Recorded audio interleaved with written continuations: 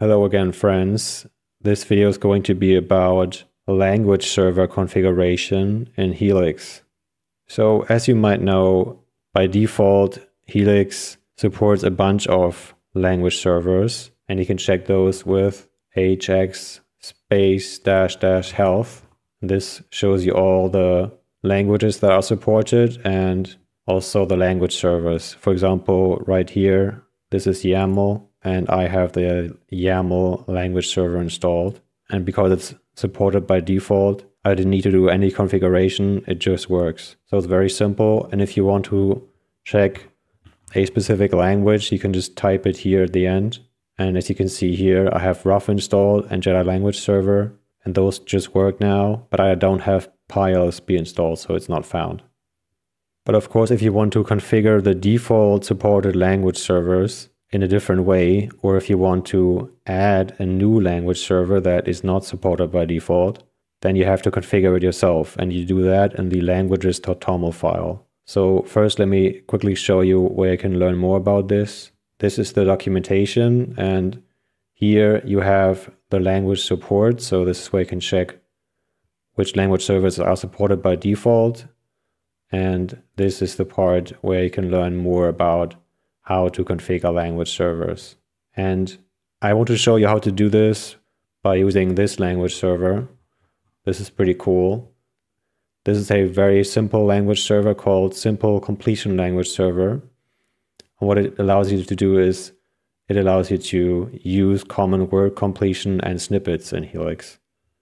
So you can install it by following this description here, and this is the important part here. This is the configuration for your languages.toml file. Just copy that, and I will now go into my config directory here for Helix. And as you can see, I already have this languages.toml file here. So as you can see here, this is where we introduce the language server. So this part here, this is the name that we give it, SCLS. And we basically define, okay, this is the command that you need to use this language server.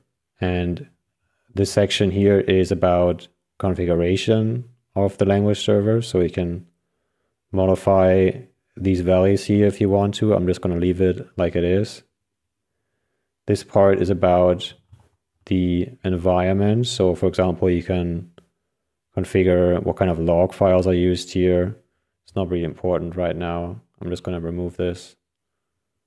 And this is the part where you actually append the language server to an existing language. So now here we have this language called Rust, and we want to use these language servers for this language called Rust. So SCLS, but also Rust Analyzer.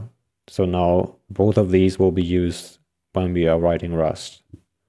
And here's another language with a name git commit, and we also want to use SCLS here.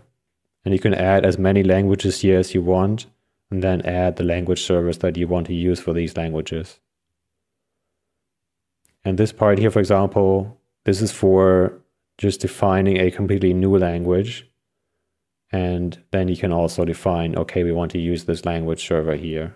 But, we don't want to do that right now, so I'm just going to delete this.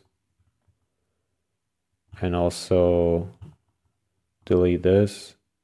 And now let me just change the language here to Markdown so that we can use SCLS in Markdown. So now if I go back and if I open this file here, let's see if we can actually use completion in Markdown now. And as you can see now, I can just use completion in Markdown. Because remember, in Helix, right now at least, all completion is based on a language server. So if you want to just use very stupid completion just based on the file that we are in, then we need to use a language server for that. And that's where this language server comes in. So this is pretty cool.